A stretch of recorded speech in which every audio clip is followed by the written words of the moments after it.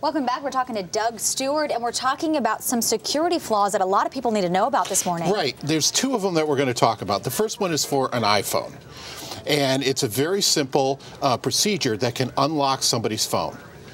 You don't need to.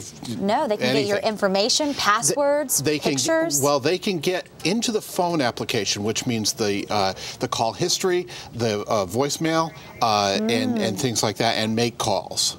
Okay, so that's the first one. It's very simple. It's by tapping the emergency call button, then 3 pound signs, and then at the same, and then hitting the green call button and immediately pressing the lock button, you can start to make calls.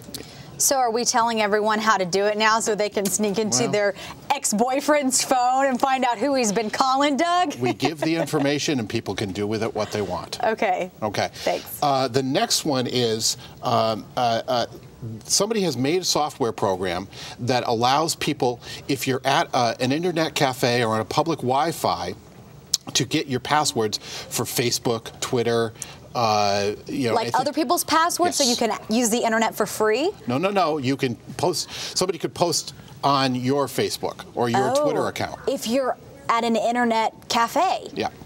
Yikes. You know, because that's how those things get crazy wall posts and people start messaging. My Facebook has been hacked. Ignore the messages that are being sent out to you. Exactly. So there is a way to get around it.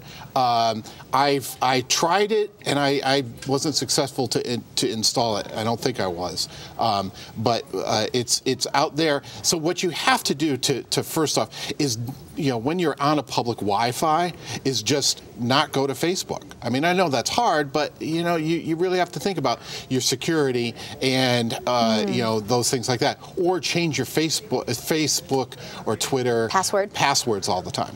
Okay, Doug Stewart. There's more on our website. Okay, good information to know. Logan, over to you. All right, guys, thank you. Still ahead right here on the Fox Connecticut Morning.